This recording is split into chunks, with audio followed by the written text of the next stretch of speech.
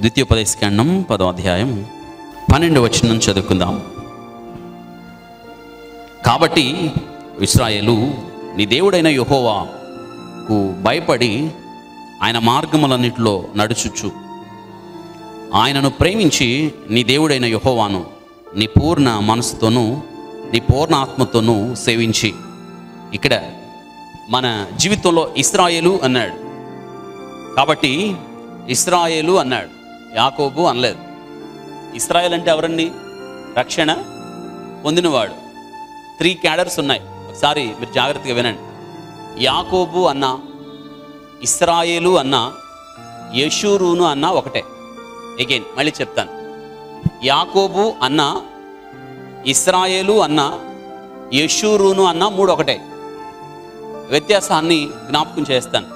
రక్షణ పొందక ముందు యాకోబు, రక్షణ పొందక ముందు యాకోబు, రక్షణ పొందిన తర్వాత ఇశ్రాయేలు, ఆధ్యాత్మిక జీవితంలో వృద్ధి పొందిన తర్వాత యెషూరును. 3 క్యాడర్స్ మన జీవితంలో ఉండి తీరాలి. మళ్ళీ చెప్తాను. ఒక వ్యక్తి దేవుని యొద్దకు రాకముందు లోకములో జీవిస్తున్నప్పుడు, లోకాన్ని హత్తుకున్నప్పుడు, లోక మర్యాదను అనుసరిస్తున్నప్పుడు ఆ వ్యక్తి ఎవరంటే యాకోబు.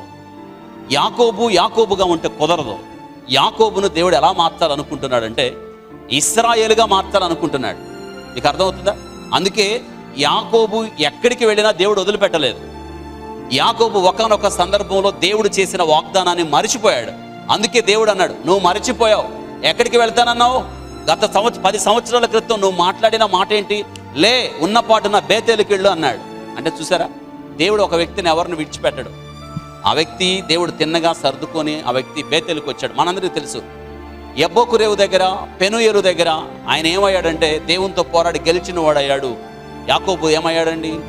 ఇశ్రాయేల్ అయిపోయాడు కదా. ఇప్పుడు దేవుడు ఏమని అడ్రస్ చేస్తున్నాడు చదువుకున్న వాక్యంలో? ఇశ్రాయేల్ అంటే రక్షణ పొందిన తర్వాత మనందరికీ ఇది. ఇశ్రాయేల్ అంటే రక్షణ పొందిన వారం అందరం. పెనుయేలు దగ్గర యాకోబు ఎలాగా దేవునితో పోరాడి గెలిచాడని చెప్పడానికి నేను ఒక మాట చెప్తున్నాను. దేవుడు అతన్ని మొట్టమొదటి నీ పేరు చెప్పు అన్నాడు. మీకు అర్థమవుతుందా? నీ పేరేంటి? ద సేమ్ క్వశ్చన్ వాళ్ళ నాన్న అడిగాడు. వేటకెళ్ళాడు అన్న ముందుగానే అమ్మ డైరెక్షన్లో మాంసం వండుకొని తీసుకొచ్చేసాడు. వచ్చి నిలబడ్డాడు. తండ్రి అనుకుంటున్నాడు, ఏశావు అనుకుంటున్నాడు. ఎందుకు మాంసం తెమ్మని అడిగింది ఎవరిని? ఏశావును. కాబట్టి వచ్చినాడు ఏశావు అనుకుంటున్నాడు. అంటున్నాడు, చూస్తే స్వరం ఎలా ఎవరిదిలాగుంది? యాకోబుదిలాగుంది. దేహం ఏమో ఏశావుదిలాగుంది. నాయనా నీ పేరు ఒకసారి చెప్పంటే అంటున్నాడు, అవును నేను నీ కుమారుడినే. ఎవరిని? నేను ఏశావును అన్నాడు. ద సేమ్ క్వశ్చన్ దేవుడు అడుగుతున్నాడు. మళ్ళీ పెనుయేలు దగ్గర అడుగుతున్నాడు, ఏయ్ నీ పేరేంటి అన్నప్పుడు, ఇప్పుడు ఎవరి దగ్గర తప్పించుకుంటాడా? దేవుని దగ్గర తప్పించుకుంటాడా?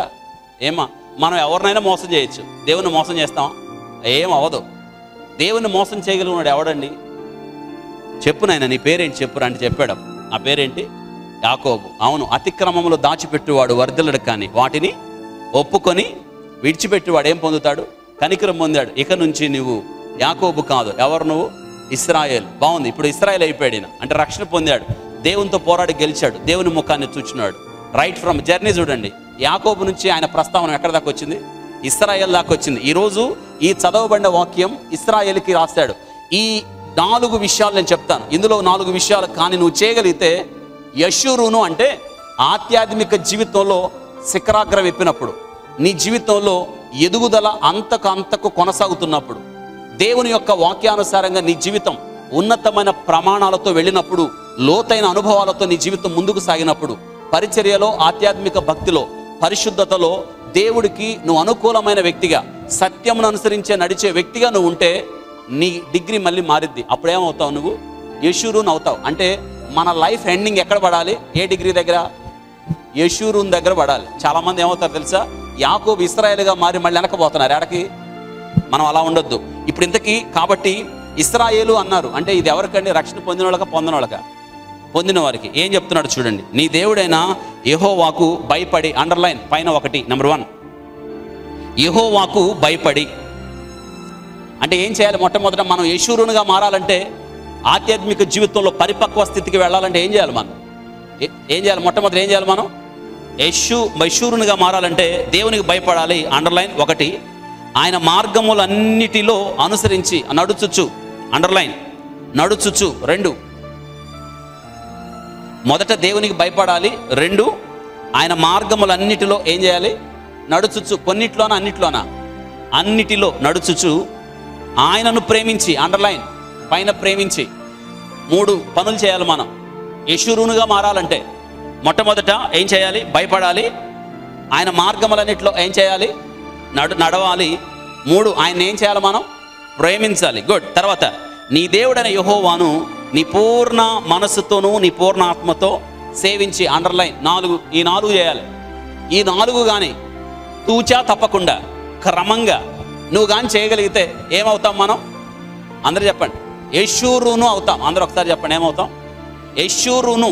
అమ్మా, మనం ఇశ్రాయేల్ అయిపోయామని తృప్తిని పొందకండి. మనం యశూరునుగా మారిపోవాలి. ఎందుకంట? యశూరును బలశాలి. యశూరును అంటే చాలా ఉన్నతమైన ప్రమాణాలు కలిగిన వాడు, బలశాలి, చాలా దృఢమైన వాడు, శక్తి కలిగిన వాడు. మనం బలం కలిగిన వారిగా ఉండాలి. ఎందుకంటే ప్రియుడా, క్రీస్తు యేసునందున్న కృపచేతనం ఏమవు బలవంతులుగా ఉండాలి.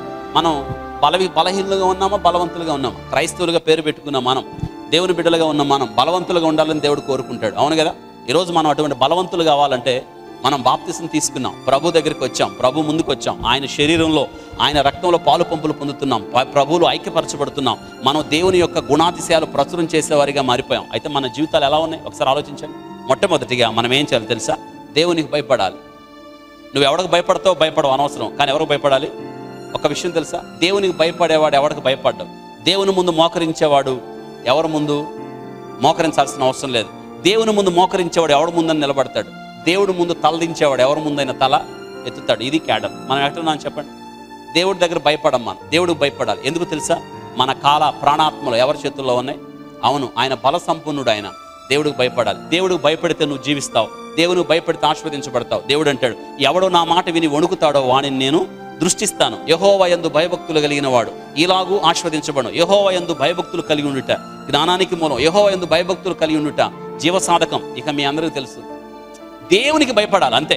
మానవుడి యొక్క విధి ఏంటంటే, భక్త కోటికి ఇదే విధి, సర్వమానవాళికి ఇదే విధి. ఏంటి అంట? మన జీవితకాలం అంతా ఎవరికి భయపడాలి? మొట్టమొదటి దేవునికి భయపడాలి. ఆయన మార్గములన్నింటిలో నడుచుచు, నీ సొంత మార్గం కాదు, ఎవరి మార్గంలోకి రావాలి? దేవుడు చెప్తాడు, నేనే మార్గం. దావీదు చచ్చిపోయేటప్పుడు ముసలోడైపోయాడు. వాళ్ళ కొడుకుని పిలిచి చెప్పాడు సూత్రం ఏంటి తెలుసా? నేను పోతున్నా, లోకులందరూ పోవలసిన మార్గంలో నేను పోతున్నా. అయితే ఒక విషయం, నువ్వేం చేస్తావు తెలుసా? దేవుడు నీకు అప్పగించిన దాన్ని కాపాడుకో. దేవుని మార్గంలో నడు. ఒకని మార్గం వాని దృష్టికి యథార్థంగా కనిపిస్తుంది, కానీ అది చివరికి ఏమవుతుంది? మరణానికి. నీ మార్గంలో మరణం ఉంది, కానీ దేవుని మార్గంలో ఏముంది? ఆయన మార్గంలో నడవాలి. 3 ఏంటంట? ఆయన ఏం చేయాలి? ప్రేమించి. ఎలా ప్రేమించాలి? పూర్ణం. అంతే. నీ సంపూర్తి ప్రేమ ఎవరికి చెందాలి? అవును, దేవునికి మాత్రమే చెందాలి. మనం ఎవరిని ప్రేమిస్తున్నాం? నువ్వెవరు ప్రేమించకూడదు. దేవుని కన్నా ఎవరిని ప్రేమించదు. దేవుని ప్రేమలో ఒక్క ముక్క కూడా ఎవరికి ఇవ్వడానికి వీలు లేదు. సంపూర్తిగా దేవుని ప్రేమించాలి. తర్వాత ఏం చేయాలి? మనం దేవుణ్ణి సేవించాలి. It's beautiful word. సేవించడం అంటే అద్భుతంగా చక్కని నిర్వచనం చెప్తాడు యెహోషువ. మీరు ఎవరినైనా సేవించుకోండి, మీ ఇష్టం. నేను నా ఇంటి వారం నా జీవిత కాలం అంతా యెహోవాను సేవిస్తానన్నాడు. మనం అండి 4. నువ్వు ఈ 4 చేస్తే యాకోబు దేవుని కృపను బట్టి ఏమయ్యావు? ఇశ్రాయేల్ అయ్యావు. కానీ ఇశ్రాయేలు యెషూరునుగా మారాలి అంటే ఈ 4 నీ జీవితంలో తూచా తప్పకుండా చేయాలి. అలా చేసినప్పుడు బలవంతులుగా మారుతాం. అటువంటి కృప దేవుడు మనకి దయచేయనుగా.